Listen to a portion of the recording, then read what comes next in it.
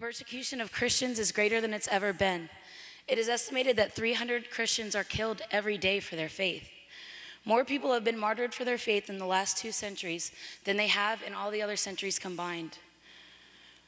We have decided to take time this morning and pray for the Church of Nigeria.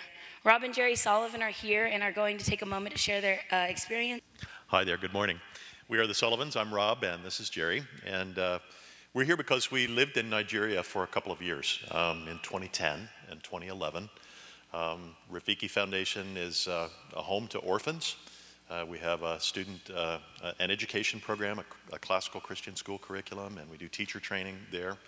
While we lived there, we saw a number of things. Everyone we met had lost someone to violence. Many of our children in the village witnessed the mayhem that made them orphans.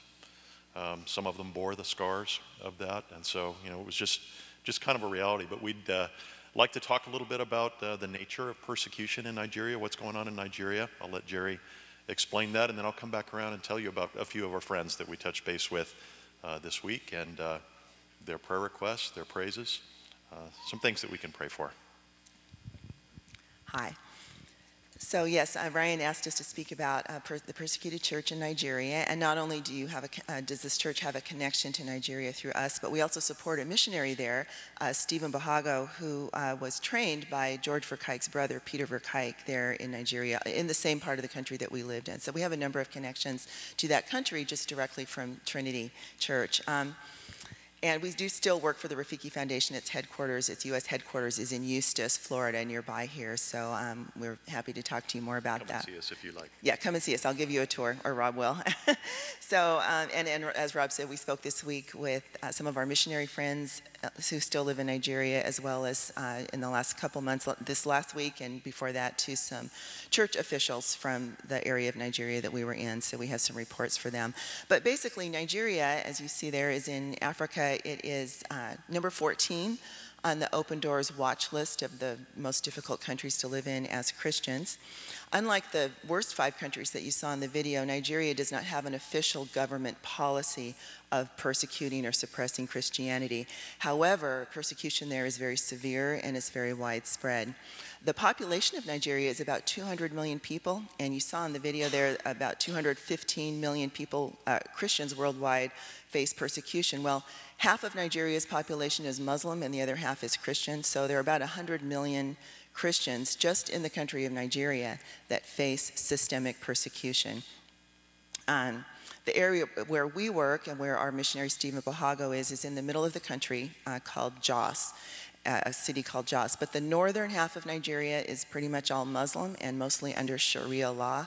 The southern half of the country is Christian, and where we worked and where Stephen works and where Peter Verkuyke worked is in the middle. So right between those, it's kind of at the fault line between the Muslim north and the Christian south. And the Muslims would like to take over the whole country of Nigeria. Islam spreads through conquest, and under Islam, any area that was once under Islam and no longer is, which all of Nigeria once was, is considered a disgrace to the Prophet. And so there is a concerted effort to make all of Nigeria Muslim. So you've probably heard of Boko Haram. That's the group that's affiliated with Al-Qaeda and ISIS, and they operate mainly in the northeastern part of Nigeria. They're the ones that kidnapped all the schoolgirls that we heard about and that kind of thing. And they're still there, and they're still even down in Jos, but they're not quite as prevalent as they were as ISIS has begun to lose some power. The main threat right now to most of the Christians in Nigeria, in that middle part of the country, are from Fulani Muslim militants. The Fulani are a nomadic tribal people that live all throughout North Africa, and they are Muslim. And most of the Christians in Nigeria are farmers. And so you'll hear sometimes, if this is at all mentioned in the news here, that these are clashes, tribal clashes between herders and farmers. And that's not really the whole story. It's really a religious clash. And it's not really even a clash, because the Christians are not clashing with the Muslims. The Muslim Fulani are coming into Christian villages, destroying homes, churches, burning them down, and killing every Christian inhabitant that they can find. In the past, the Fulani just had sticks. They were cattle herders, but now they have AK-47s and grenades and all kinds of sophisticated weapons that they bring in from Libya, Syria, and Iran, and have killed, just in the last 6 months, just in that middle part of Nigeria, over 1,200 Christians have been killed by Fulani militants. So that's the situation there, and that's, oops, I just lost my notes. And so I'm going to let Rob tell you now some stories from kind of the front lines there that we've heard from our missionary friends there and also from church leaders there. Thanks. Let's see, the picture here is of our friends Randy and Adina Wildman. We met them while we were in Jos. They've served there for a long, long time with SIM, Serving in Missions, a big African missions organization. We knew that Adina was involved in post-trauma counseling. Randy and Adina would go into small villages, small churches where many had been killed, the churches had been burned. They would be among the first to come alongside, those ones that had lost loved ones, to encourage them, to listen to them, to cry with them, but also to deepen their understanding of the gospel, to bring about healing and restoration, and to rebuild. Randy is involved in discipleship ministry, and Adina, education and post-trauma counseling. We knew that a couple years ago that they had moved from Jos, where we were, up to a place called Kano, a town up in the north with 6 million Muslims. And they were very pleased to tell us that they feel very safe there. They're in San Diego this week, and they're hearing about some of the things that have happened here in the U.S., and they wonder how we deal with it. But they're involved now. They've continued the discipleship ministry. They're involved in an English as a second language class for Muslims. And they said it's just ideal when half of the class is new believers and the other half is Muslims. They just pour themselves into those people and they explain words like forgiveness and reconciliation and mercy. It becomes an opportunity to explain the gospel, and it's bearing much fruit. They also, they've just poured their lives into discipleship. As I talked to Stephen Bahago, what I learned was that Stephen also was discipled by Randy. He spent a semester in one of Randy's discipleship classes, so that connection just abounds. Randy and Adina know Stephen and his wife, the new Peter and Betty Verkuyk as well. They told us of another of their mentees who has a ministry in Jos, again, reaching out to Muslims. They told us specifically about a pastor whose church had been burned out in Miango. Okay, Miango is the place where Peter Verkuyk founded Word of Life Ministries. It was just west of us. Our Rafiki village was on Miango Road, west of Jos. We bought meat in Miango, and we had tailors to make school uniforms that were in Miango too. But this pastor's church had been burned out. He'd lost his family. He was bitter. He was angry. He had somehow gotten a gun, and it was his intention to go after the Muslims that had destroyed his church and his village. But he got connected with this ministry in Jos, and after 10 sessions of hearing the gospel afresh and hearing the gospel anew, he set aside the gun, he got rid of it, and his desire is to bring the gospel to Muslims. And this is what happens in this trouble, that, there's trouble, there's prayer. God answers prayer by bringing faithful people. Faithful people make disciples. Disciples bring other disciples, and change comes about. And so, this pastor will go and rebuild that church in Miango, I'm sure. I wouldn't be surprised if Peter and Betty Verkuyk might even know this pastor, since they lived there as well. Miango's not a big place. So we were greatly encouraged to talk to Randy and Adina. They told us that the persecution now in Nigeria, even in the north, is not so much just violence and mayhem. It still erupts into that often enough, but it's just discrimination. The Christians in the north have the most lowly jobs. They have the dirtiest water. Their electricity isn't turned on. It's just, life is hard. But they said that they're very much buoyed up by the knowledge that we're praying for them. They're greatly encouraged. And, God is moving in their midst, and the strength and just the power of the faith that's growing in those churches is pretty amazing. Pretty amazing. It's something that we should long for. something that we should long for. Last, Randy and Adina were just overjoyed when we told them about Stephen because they know him. I talked to Stephen this week, and he brings his thanks and his greetings. He wanted me to share his greetings with all of us. His ministry is growing. Since he was here last, he said he had 10 staff at that time. He has a ministry in Joss and then also in a place called Kaduna. He told me where his building is in Joss, in Rayfield, and I know where that is. It's on the road out to the airport. But his ministry has grown to 18 people, and 18 staff, and they're directly involved in evangelism to Muslims, to Fulanis. They're all around Joss and around Kaduna. His bold vision that God has given him is to reach the 200,000+ people who have been displaced from the north, who have moved south. They're all around Joss and Kaduna. He has a 5-year vision. He said that he'd been fasting this week for 5 days.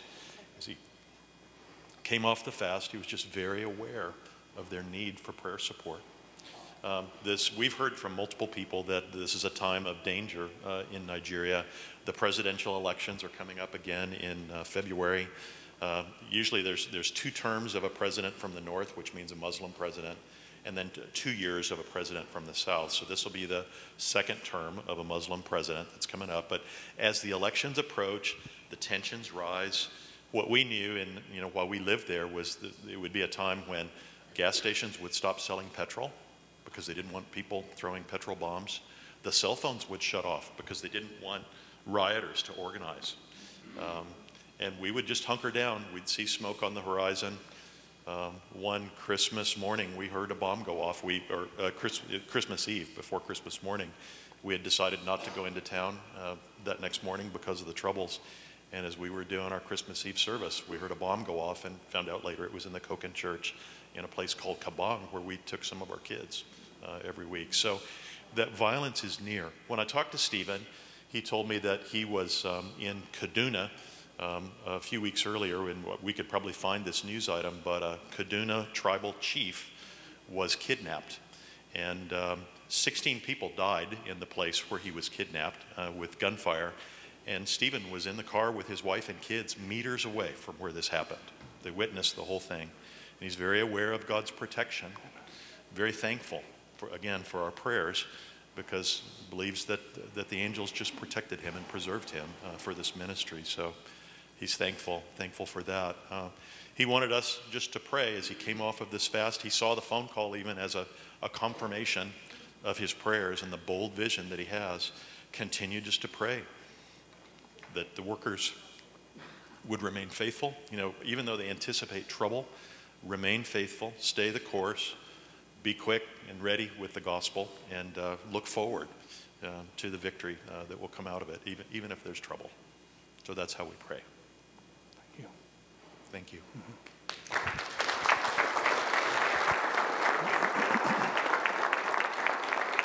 Thank you, Rob and Jerry, and thank you for taking the time to do this. And we're going to explain and pray for Nigeria specifically, but we're going to pray for all of our brothers and sisters in Christ. I want to greet you in the name and of our Lord and Savior, Jesus Christ. My name is Ryan Schmitz, in case you've forgotten, the pastor here at the church. And it's great to be back. It was just a really fun experiment that we did with these other churches. It's just fun to be back. If you're just joining us, we did this series with 5 other pastors who got together and just talked about a different distinctive of the Evangelical Free Church. We took those passions and we went to each other's churches and we just shared in fellowship and we spoke together and we pastor swapped. And it was a lot of fun.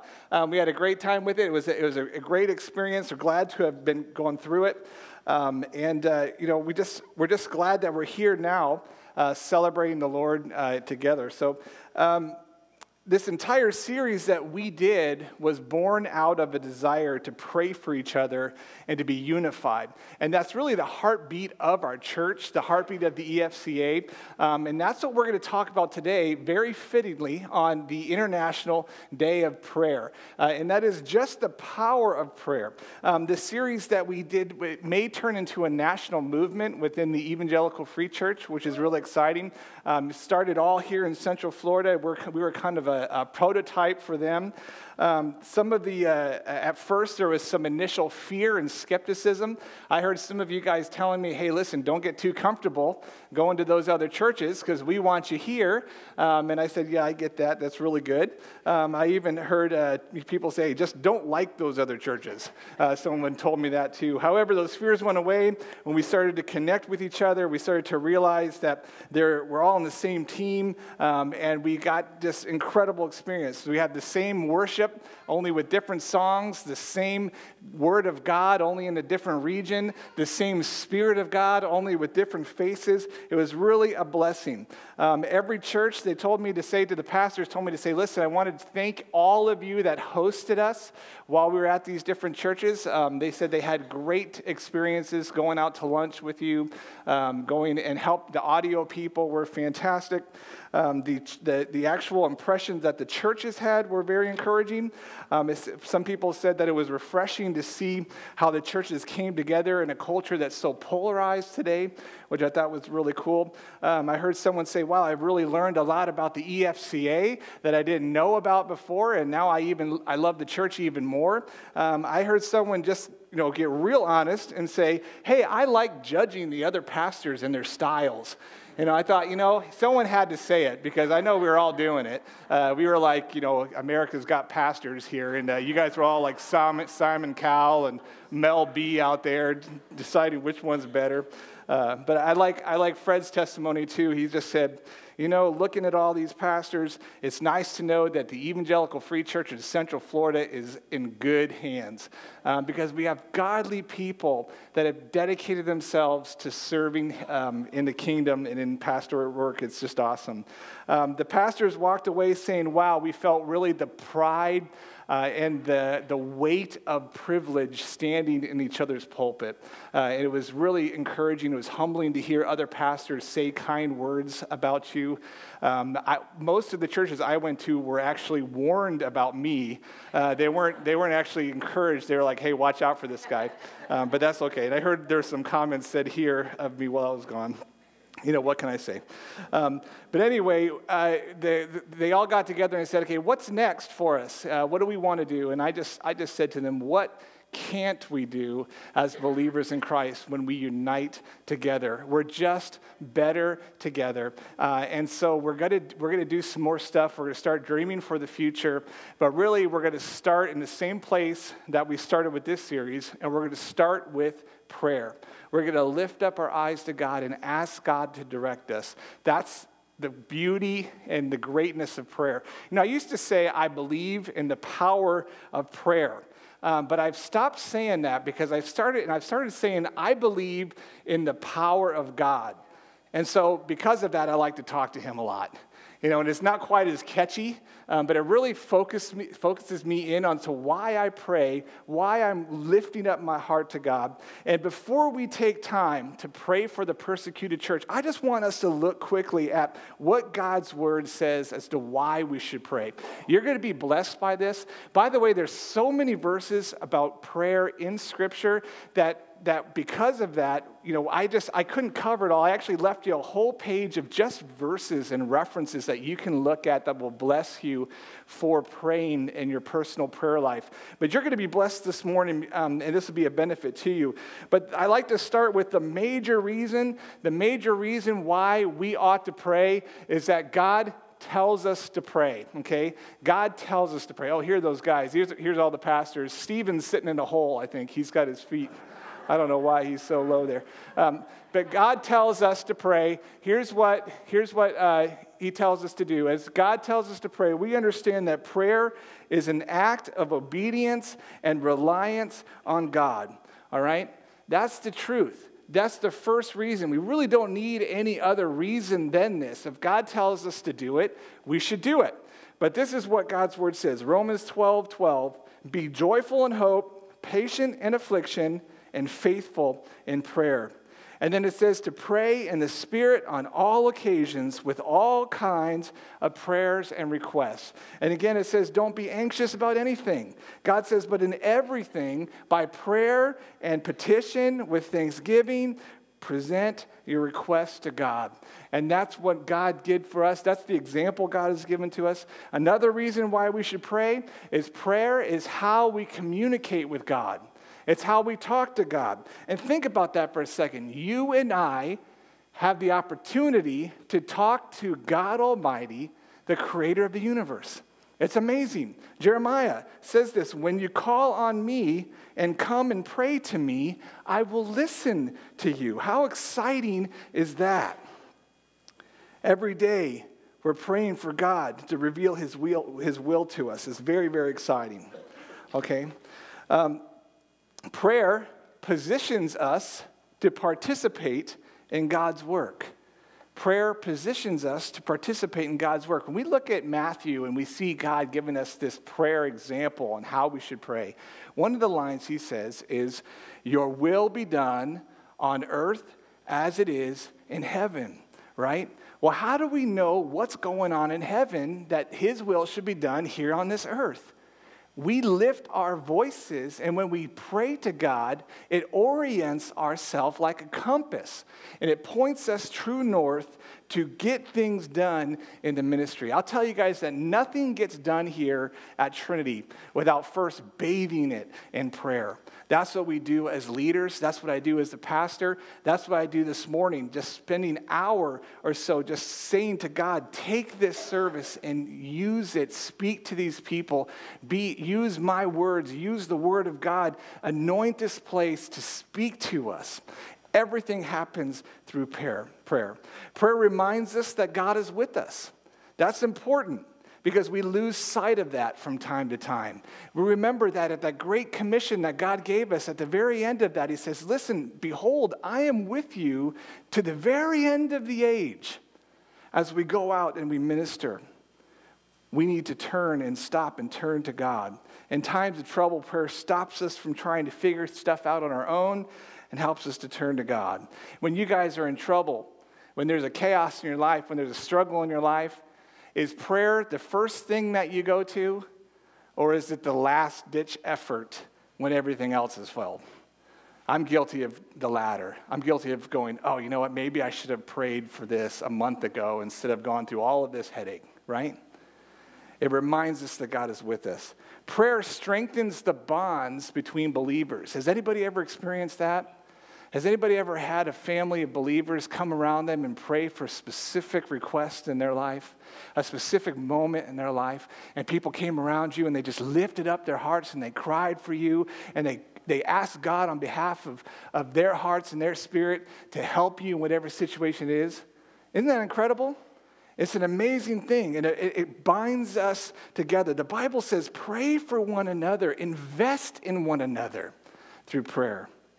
I love this one. Prayer fulfills emotional needs.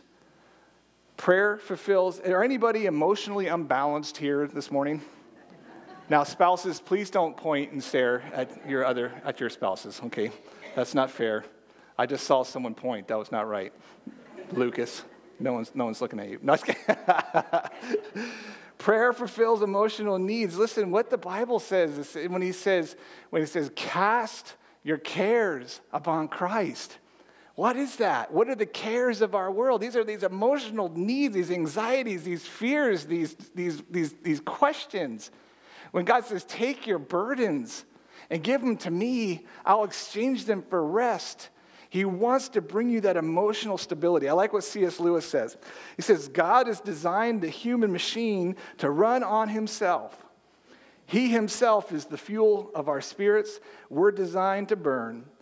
Our food for our spirits we're designed to feed on. There is no other. Guys, prayer can succeed when all other means have failed. It's God's remedy for the world. It's important for us to understand this, that this is God's remedy for life. There are testimonies in this room that I know that you could stand and say, it is because of prayer that I am here today. Do you know that this church is a direct result of prayer? That this church was founded on prayer. And in fact, if you were to go all the way back to Jesus' time in the ministry and you see John 17, you see Jesus himself praying for this church, saying, God, sanctify them in the truth. Let them be one as you and I are one. Be with the generations that are coming before me. Let them represent who I am. I mean, this goes on and on and on. I bet you and I could testify today that you are a direct result of prayer. I can stand here today and say, I am here in this position this morning out of a direct result of godly people praying for me for years and years. How many of you have that? How many of you know that there is that godly grandma or that godly mom or that godly dad or that godly mentor or that pastor or that small group that said, I am going to pray for this person? And you can stand and say, listen, I testify that it's because of prayer and because of God's work through prayer that I'm here today. There's so many testimonies on that. And in fact, 2 weeks ago, I was told a tremendous testimony with Dennis and Eileen. And they sat down and they told me about a trip they went on, and they told me about what they had experienced. And I was just floored by this amazing answered prayer. And I said, Eileen, would you be willing to just share that and bless the whole church with the testimony of prayer? And she's like, yeah, I sure will. And so I've asked her today to come and just share this experience they've had. I know we all got these, but I want you to hear Miss Eileen. Miss Eileen, would you come up? And would you guys give Miss Eileen a warm welcome and love on her? Because this is not easy to do.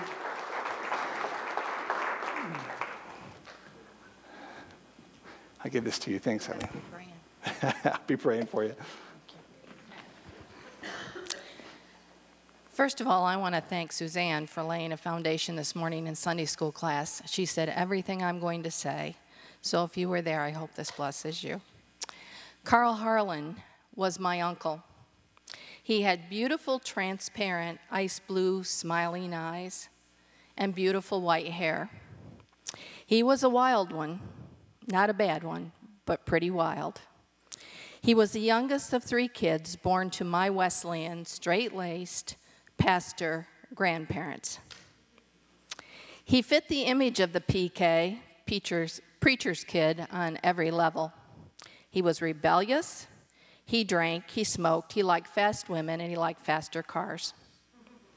Carl was 10 years older than I was, and I saw him as the big brother that I never had. I followed him around like a puppy. I spent summers with my grandparents, and on Wednesday night we had prayer meeting. We knelt at hard wooden pews, and we talked to God for over an hour. I loved hearing my grandmother pray. At her side, I learned to shout amen and praise the Lord before I even really ever knew who Jesus was.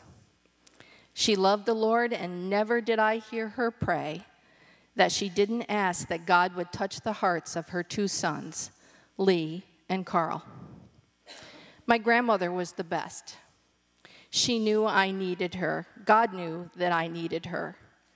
She loved me no matter what, and she told me that I had value. Nobody else saw me that way. She taught me how to clean and how to keep house. She taught me to be a lady, to dress well, to do the right thing, and how to care for others, and she loved missions. But most important, she lived her truth, and Jesus was part of her every day. My grandmother died 40 years ago. This is very important. She died 40 years ago. And I remember thinking, who will pray for Lee and Carl?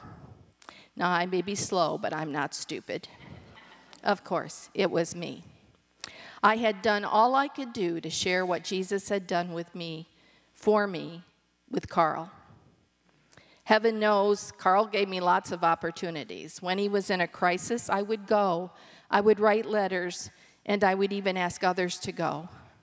But remember, Carl grew up in a Christian home. He was bathed in love. He knew and he heard the truth often. His answer was always the same.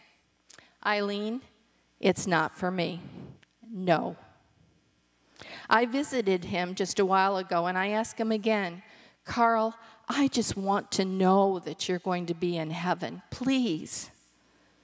He turned those crystal blue eyes to mine, strokes having all but stripped him of his speech, and he said, no, I won't.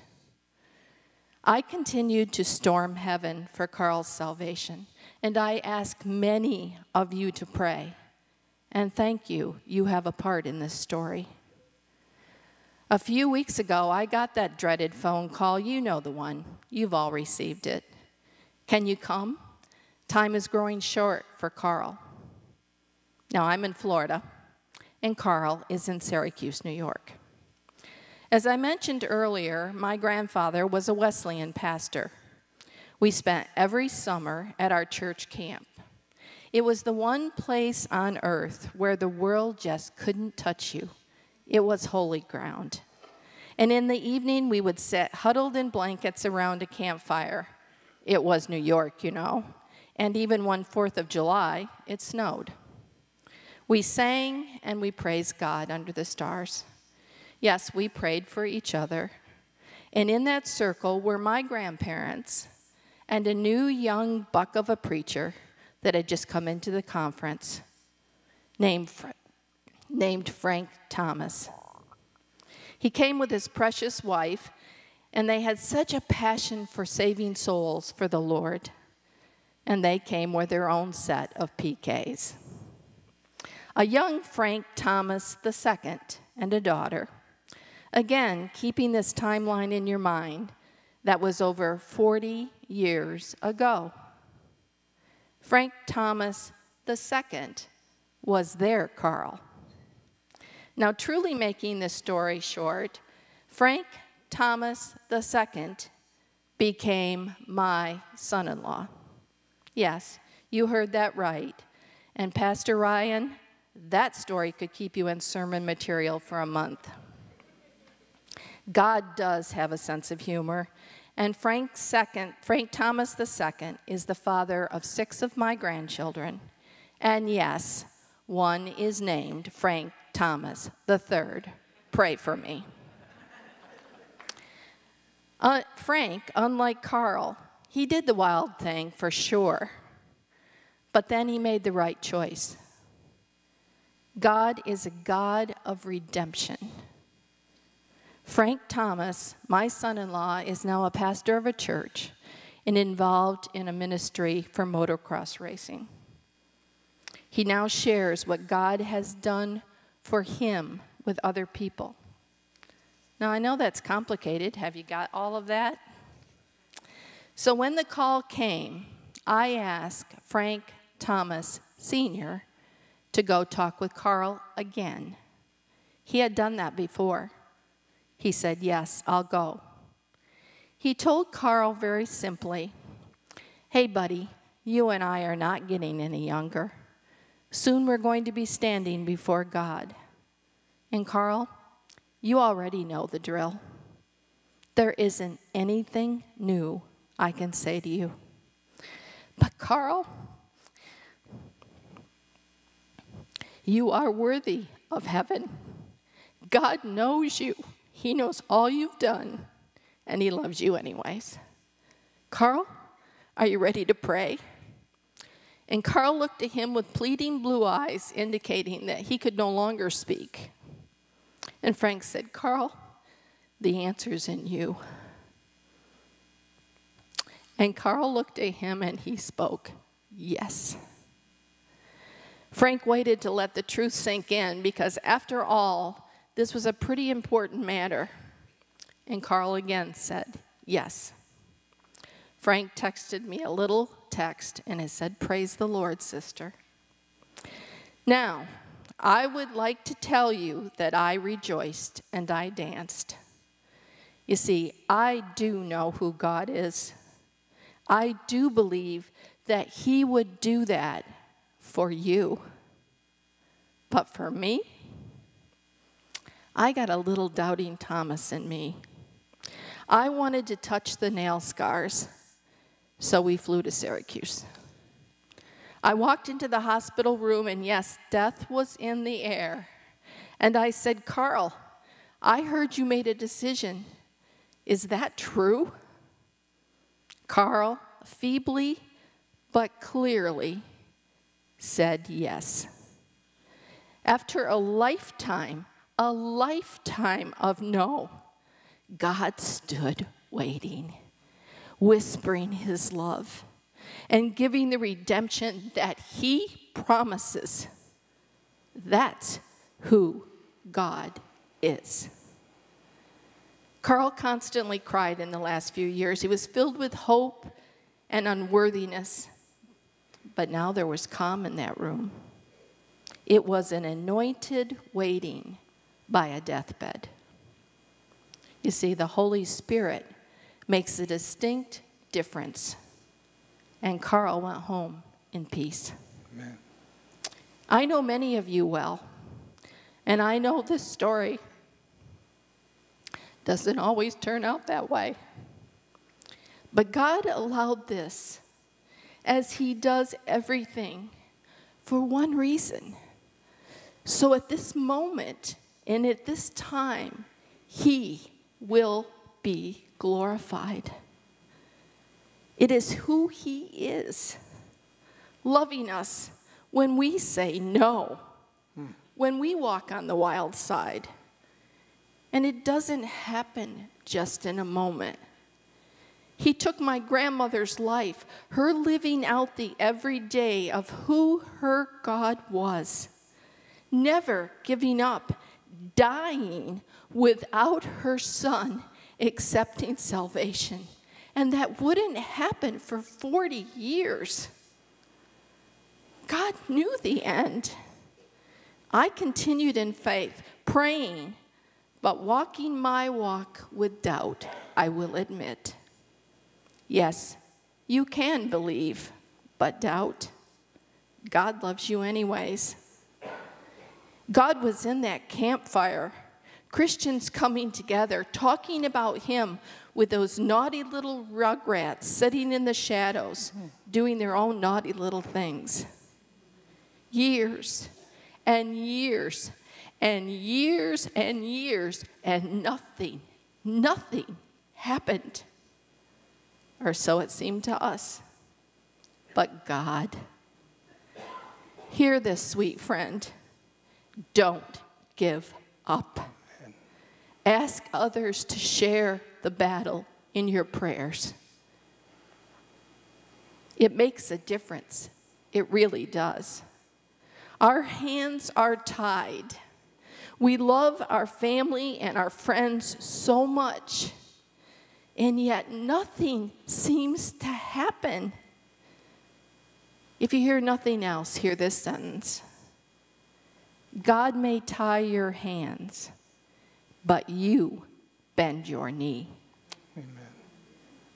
God may tie your hands, but you bend your knee.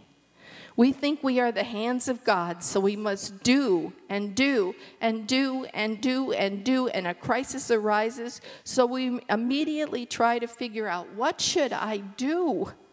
I must do something, and some of you are running around, running yourself into the ground, trying to help the world. Bless you. I'm sorry, but you can't fix anything. Understand that. Instead, drop to your knees. Ask the God that can really help you. Listen for that simple, one little thing that the Father tells you to do. And then stand up and obey.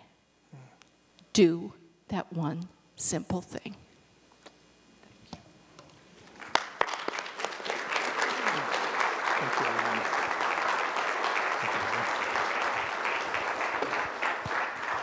Wow. I knew you guys would be blessed by that. And Eileen, I want to give you a little behind-the-scenes glimpse of what happens in those long-term prayers. It brings me to Daniel. Daniel was a prayer warrior.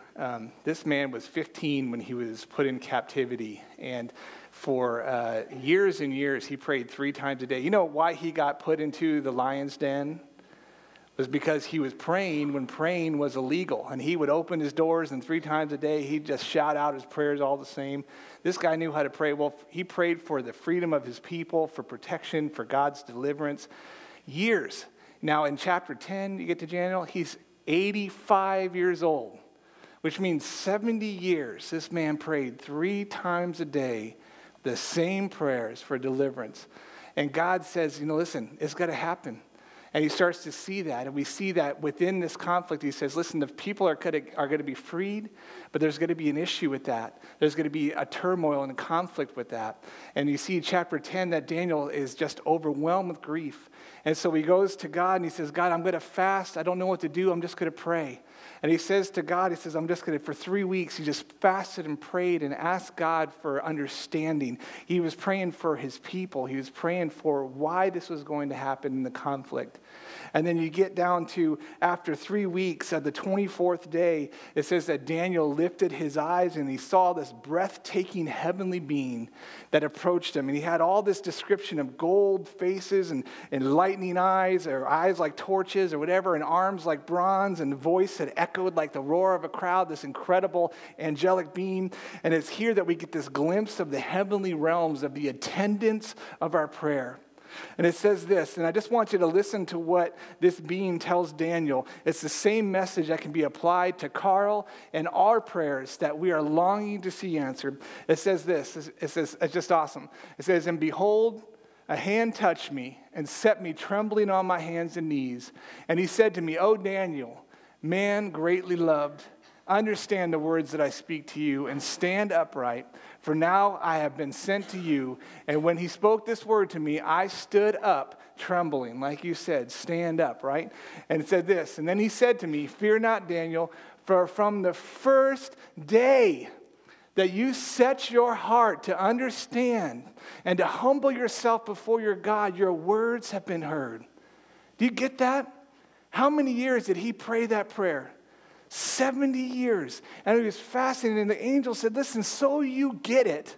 God hears it the very first day. You are to stay faithful. You're to continue on being faithful to understanding and reaching out to God. When God deems it right to act, he'll send his angel. He will work. But until then, you stay faithful and you pray. Isn't that incredible? I just love that. I know most of you may have an ongoing prayer in your life. Don't stop praying. Don't give up. Set your heart to understanding God's heart. Stand upright and fear not, because you are dearly loved by God. I want to end up this morning. I want to pray for the persecuted church. Before I do that, I want to show you one more prayer, and it's out of the book of Ephesians. Paul prays in this incredible prayer. And if you know much about Paul's writings, every once in a while, as Paul is describing different theological points or going through different moments within just talking and thinking out the Word of God, he just seems to interrupt everything, and he just explodes into this prayer that's just amazing. He goes through Romans, and all of a sudden he gets to this one point in chapter 15. He just says, oh my gosh, just how unsearchable are the amazing depths of God. And it seems to interrupt his thoughts. And we see him in Ephesians, and he's describing this love that God has for his people. And he's saying, listen, boy, I just wish you could get this. I wish you could understand the depth and the height and the length and the width of this love that God has for you. I mean, it's just impossible to comprehend. It surpasses all knowledge. You're just going to have to imagine the love and support that God has for you, because you will not be able to capture it here on this world. And as he's speaking this, he just stops and he says this prayer that's amazing. And in history, this prayer has been called a doxology. You guys ever heard that term before? It's made from 2 Latin words, and this word just means glory words. It means at the point where you are just lost in the thinking and the thoughts of God, that you just can't help but bust out with these glory words. And that's what a doxology is. And I want you to read the glory words of Paul here this morning. This is glory prayer. It says this, now to him who is able to do exceedingly abundantly above all, and talk about overstating something here. It's like saying, listen, he's the super duper, bestest, ultra mega, most amazing, above all else that could ever happen in the whole entire universe. This is our God. To him who is able, that we ask above all that we ask or think. These words are ask means to pray or to imagine. So that in all that we can pray or imagine, according to the power that works in us, to him be glory in the church by Christ Jesus for all generations, forever and ever. I love it when the Bible says forever and ever. Another redundancy. You just can't say forever. You got to say forever and ever. And ever. And that happens over and over in Scripture again. But listen to the outline of these glory word prayers, because this is how I want us to pray today. All right? First of all, who do we pray to? Who do we pray to? We pray to God, right? To him. To him. Now to him. It's a transitional point. Listen, I am not going to pray about myself. I'm not praying to the air. I'm going to stop and recognize that I pray to the God of the universe. And with this, I pray to a God who is able. In my understanding of my prayer, I understand that God is able to do what? Everything. Anything. Nothing he can't do. This covers logic. This covers discovery. He's saying, listen, I want to dream big here for a minute in my prayer. I want to spend time discovering who you are while maturing in him. Listen, as you guys walk in your faith with God, is your prayer life getting bigger or is it getting smaller? As you grow and as you mature in Christ, a good indication of that maturity is how much you are praying, how much you are spending in time with God in prayer. As I pray to the God is able, I pray according to the power working in me. Is this in my name that I am praying? Is this my will that I'm praying in? No, I'm praying in the power that is in me. Earlier in Ephesians, Paul talks about the Holy Spirit that is the seal of our redemption. We pray in the power and the name of the Holy Spirit and in Jesus Christ. And it says this, and I pray to him, I pray to him who is able, I pray according to the power, and I pray for him to receive. I pray for him to receive, and I want him to receive two things with me. I want him to receive glory. And this is the purpose. I want him to receive glory in the church by Christ Jesus.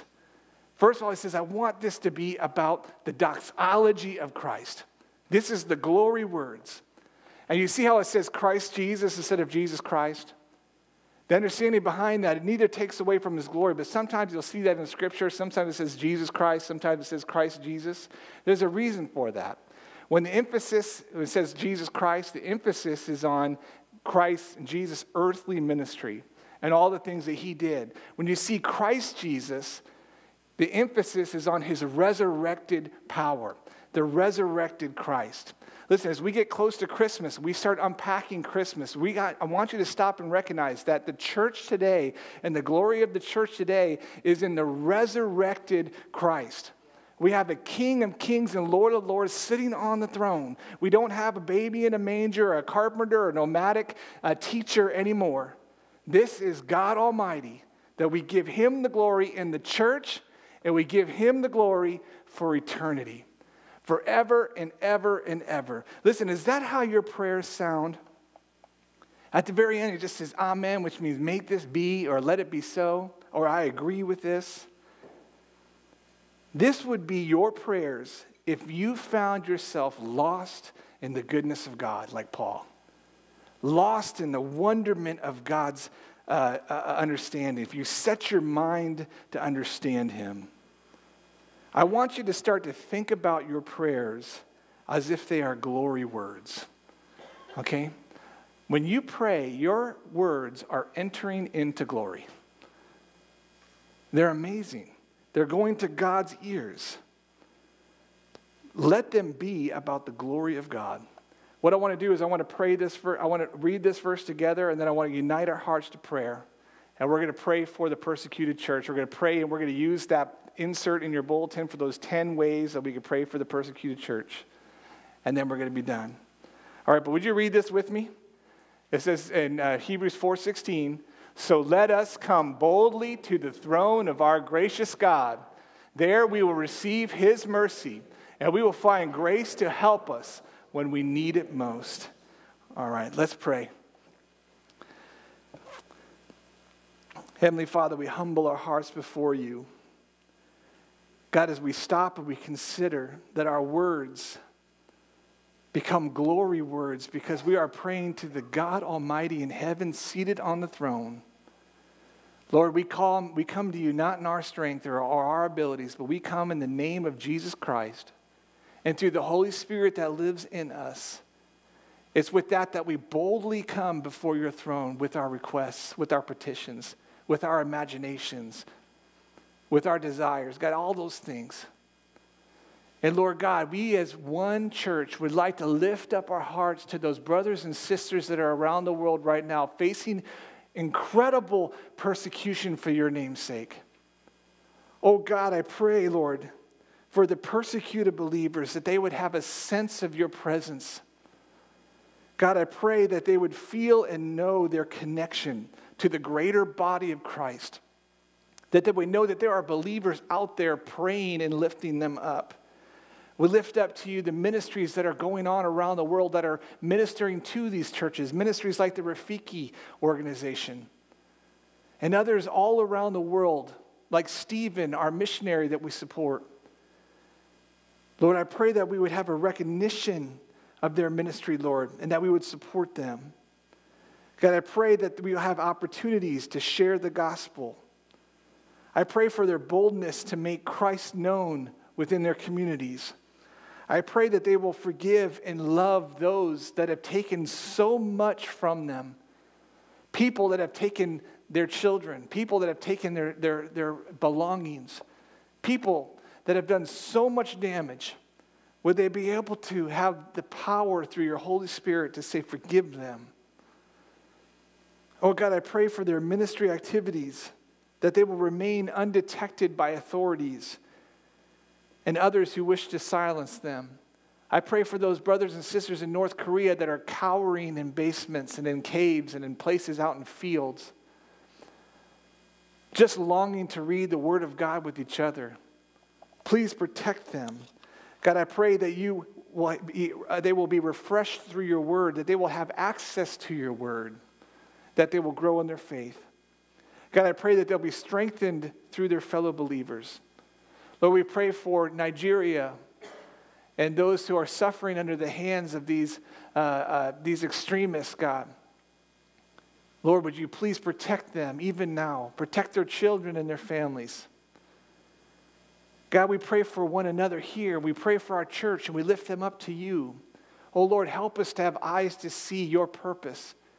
Help us, God, to present our requests to you and to set our heart to understanding your will on this earth.